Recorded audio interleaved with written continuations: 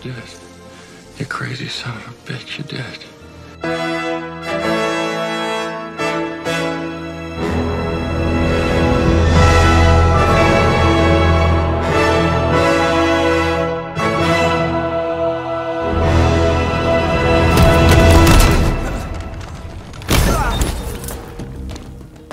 My god, Number Company managed to pull me out of my decrepit cave and make some Halo content. On the real though, I've been stuck in Starfield for many hours. But when I saw this trailer, I decided to rejoin society and start playing Halo again. There's a lot of changes coming. I'm a big multiplayer guy. I freaking love multiplayer. The career ranking was one of the most important things to me, and they're finally giving a reward for the max rank. And it's the Halo Infinite campaign Master Chief armor, which is pretty freaking sweet. But forgeable AIs, that's like the coolest thing. I've wanted that since Halo Reach. People were rumoring that back in Halo Reach, and it's finally actually happening. That means custom campaigns, custom firefight, brand new PvE game modes, all that fun stuff. But one of the things that excites me the most is seeing the Mark V finally come to the game.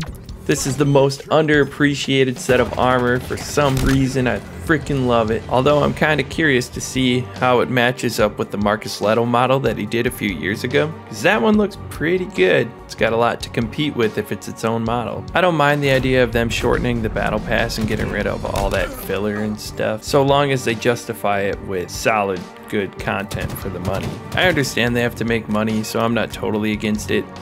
I kind of just buy stuff if I like it, but Mark V, Shut up and take my money.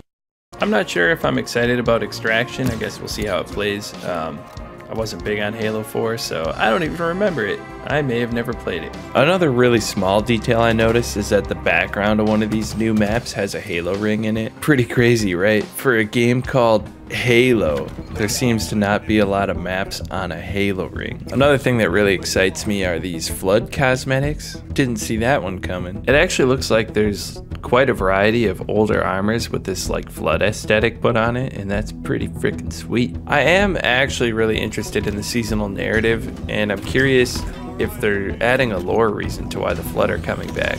I don't necessarily think there needs to be one if it's just like a fun, spooky event, but they already started the narrative, so they might as well just go all out at that rate. But anyway, thanks for watching. Keep it real, Halo players. Peace.